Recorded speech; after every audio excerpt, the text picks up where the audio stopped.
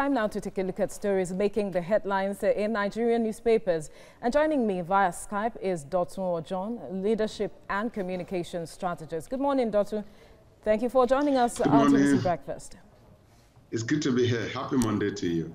All right, same to you as well. And let's head straight to the papers now. And I begin with the blueprint. COVID-19. Despite rising cases, Nigerians say no going back to lockdown. Cases now 4,151, 745 discharged, 128 deaths. We need local and realistic measures. No alternative to stay at home for now, others insist. Another lockdown will be counterproductive. Kiamu. Additional testing centers caused increased number of cases. Level of compliance worries federal government and Lagos state government. To the Daily Times now, PDP, BMO bicker over federal government's handling of COVID-19 pandemic. Buhari's incompetence responsible for spread of virus in Nigeria. PDP, no president setting transparency standard beyond PDP imagination, says BMO. To the News Direct, COVID-19, governors go tough as Wike demolishes 2 hotels. Sanwo-Olu shuts hotels.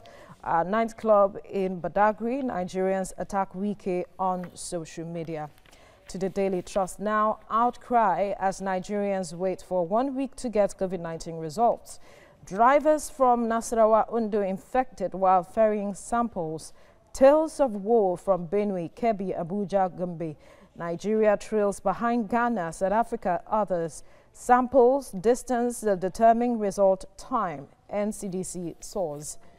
And to the national economy, CBN assures foreign investors of repatriation despite dwindling oil revenue. Reserves rebound to $34 billion.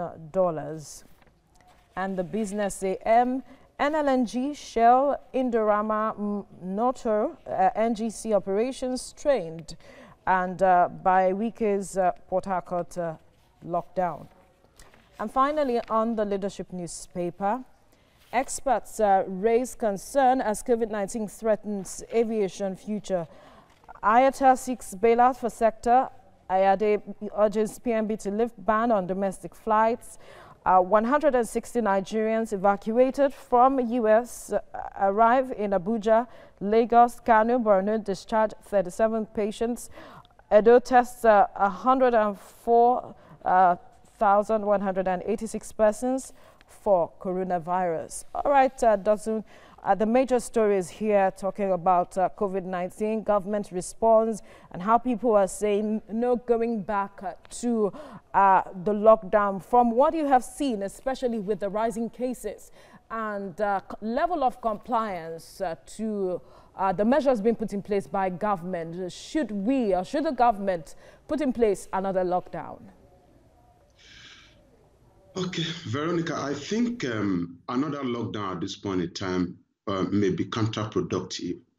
If you had studied the situation, you ask yourself some basic questions as to, number one, did the people deliberately choose not to abide by the laws, the regulations, or they've not been system put in place to actually guide the people to obey the laws? I'm going to cite an example. If you had an opportunity to visit any of the banks in the last week, you will see how crowded these banks were. And this is going to continue this week. Then you continue to ask yourself whether it's the people or the system. And I've come to the conclusion that rather than blame the people, I'm going to blame the system. This is how it operates.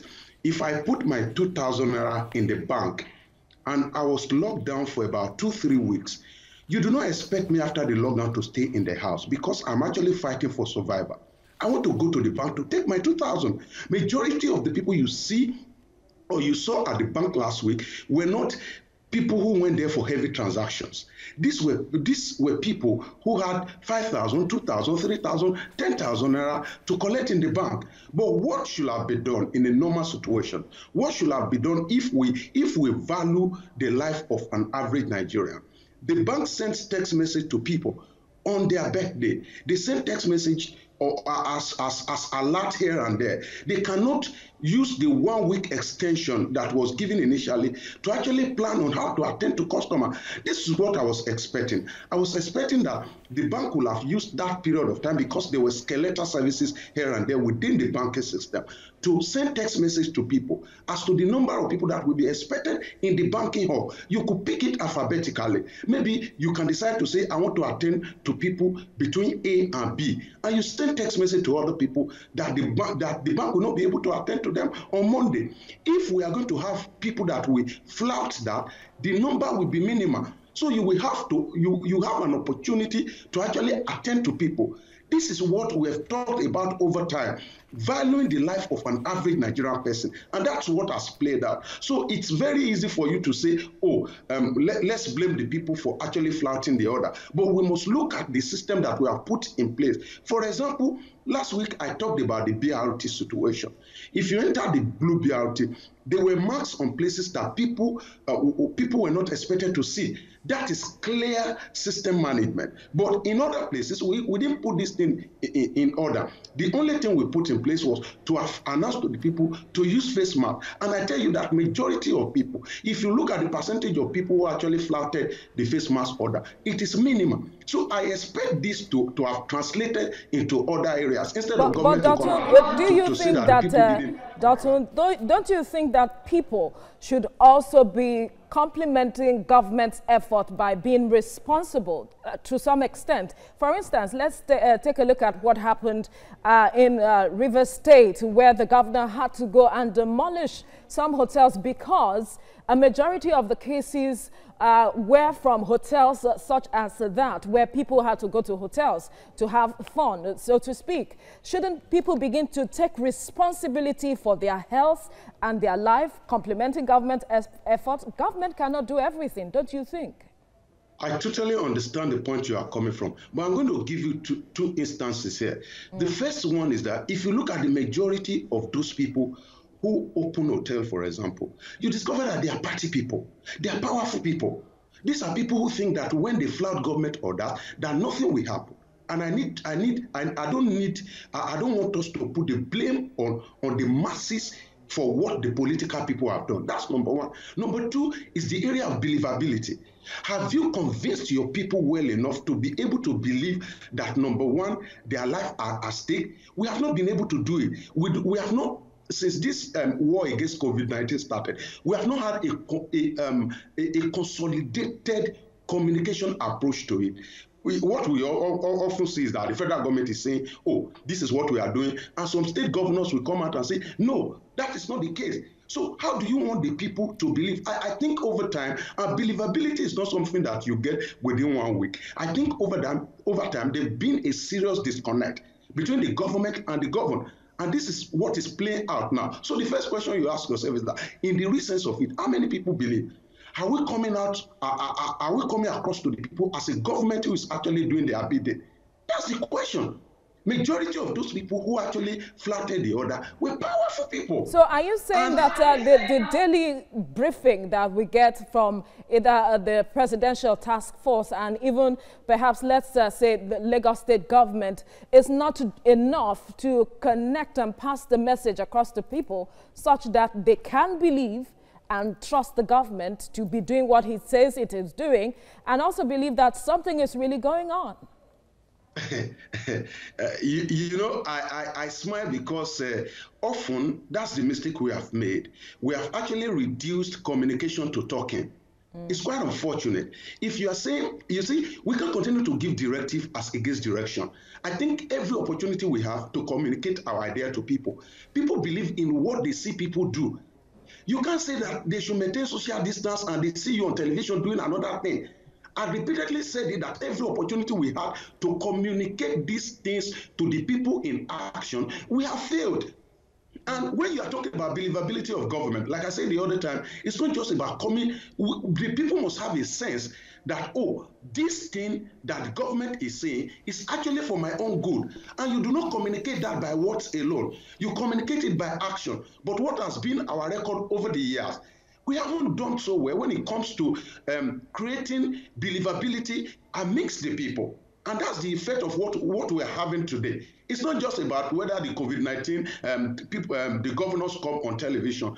Fantastic effort. But you need to understand the kind of people you govern. When you put the percentage of people, as we speak now, these are verifiable facts. If you put the percentage of people who have access to television as against the percentage of people who do not have access to television, you will be surprised. Now, even for those people who can put on their television and put it off, you discover that at the time that the government is talking, perhaps there's no light. When you put these numbers together, you discover that we are still far away. And I do not want us to think that the increased cases that we are having now is a product of the lockdown. No, it's not the product of the ease of the lockdown. It's a product of the capacity that government has generated in terms of testing. It is this week now that we determine whether actually the lockdown has, the ease of the lockdown has actually complicated the number or not. So we shouldn't come across to say, oh, it's because we ease the lockdown. See, you cannot continue to keep the people who do not believe in what you are saying in lockdown. They will think you are punishing them. So what we have learned here now is to be able to bring the people closer to government so that after COVID-19, when government is saying something, the people can easily believe. I said it, you cannot continue to live in opulence and abundance and be telling the people to tighten their belt. They will not understand. That's the problem we have. It's not just about whether they don't know. They know, majority of people that have interacted with know that COVID-19 is real. They know that this thing can kill, but they are concerned about the sincerity of government.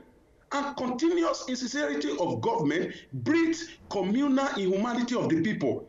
So they will just get to a point that they don't care. They go to a point that they celebrate if somebody dies.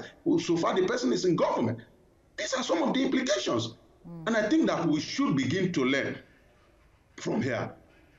All right, Dotun Ojon, thank you so much for speaking with us on the newspaper review this morning. It's time to take a look at stories making the headlines in Nigerian newspapers. And joining me via Skype is Dotun Ojon, Leadership and Communication Strategist. Good morning, Dotun. Thank you for joining us.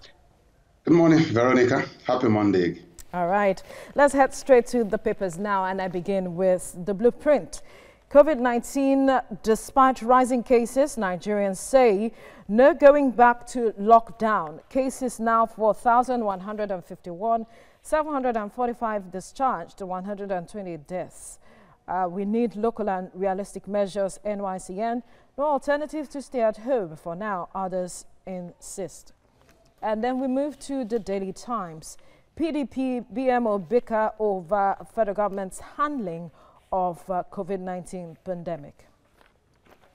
To the news direct, COVID-19 governors go tough as Wike demolishes 2 hotels.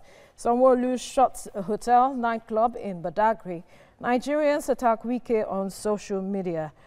Subscribers kick over excess SMS billing by Airtel Network. All right, we'll move to the Daily Trust now. Outcry as Nigerians wait for 1 week to get COVID-19 results. Drivers from Nasarawa Ondo infected while ferrying samples. Tales of woe from Benue, Kebbi, Abuja, Gombe. Nigeria trails behind Ghana, South Africa orders. Samples distance determine result time, NCDC source. And to the national economy, CBN assures foreign investors of repatriation despite dwindling oil revenue. Reserves rebound to $34 billion. And the Business AM now. NLNG, Shell, Indorama, Notori, NGC operations strained by Wike's Port Harcourt lockdown. And finally, on the front page of the Leadership newspaper, experts raise concerns as COVID-19 threatens aviation future. IATA seeks bailout for sector. IATA urges President Muhammadu Buhari to lift ban on domestic flights. 160 Nigerians evacuated from U.S. arrive in Abuja. Lagos, Kano, Borno discharge 37 patients. Edo tests 104,186 persons for coronavirus. All right, Doctor, let's take the story on the front page of the Leadership newspaper, talking about concerns over the threat COVID poses on the future of aviation, rather. Aside aviation, COVID-19 has also, dealt a serious blow to almost all the sectors of the economy. Talk to us, especially from the window of government's efforts, especially at, helping out with bailouts, especially through the CBN government's approach. How holistic is this at revitalizing the economy? Well, what government has done so far is commendable, and the plan of government too is commendable. But again, I do not want us to be too traditional in our plans. Don't let us get used to how we've been doing things and forget about how we're supposed to do things. All right. Now, government has earmarked, and I understand that a lot of monies will be going out to big organizations, especially the aviation industry, production, and a lot of them.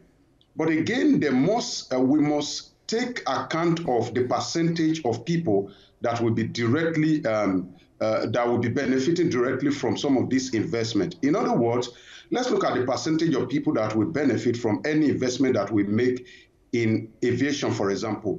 As much as we must ensure that the aviation industry does not die in Nigeria, especially the airlines that are local here, I mean the Nigerian airlines, we must also pay attention to the fact that majority of the people that need bailout the most are SMEs. Small and medium scale entrepreneurs need bailout the more. If you look at the development model that is acceptable over the world, especially in a community where the population is very high, it must lay emphasis on development of SMEs. In other words, don't let us forget that because we are bailing out big organizations, because we have earmarked monies for big organizations, I think there's a need for us to pay more attention to SMEs. Because at the end of the day, when you look at this percentage, you discover that majority of people actually directly or indirectly benefit from the SMEs. So if the Central Bank of Nigeria is concentrating on how to actually bail out some of the big organizations, there must be need for us to also pay attention to the needs of the SME. It could be through the BOI, which is the Bank of Industry, that has done well in time past. At least directly, I've seen 2 or 3 people that are close to me that are not party people. They don't belong to political parties that have benefited from BOI loans, soft loans that can actually aid business. I think we should beam our light more on SMEs, not just building out big organizations. And the effect of that will be more evident than bailing out big organizations. But what they've done so far is actually commendable.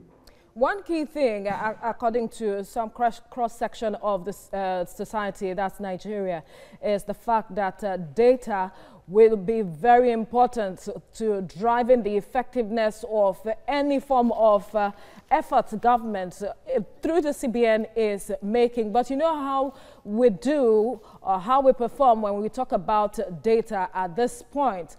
How critical is that? It is extremely critical because you cannot actually pass your aid across to people who need the aid without data. So it shows that data is actually central. But we are in a very big trouble, and we must not complicate the trouble by talking about the problem. We must continue to talk about the way out. Now, data is not something that you are going to gather overnight, and we have always and almost all the time paid lip service to all our desire to actually gather data. But this is what we must do as a matter of urgency.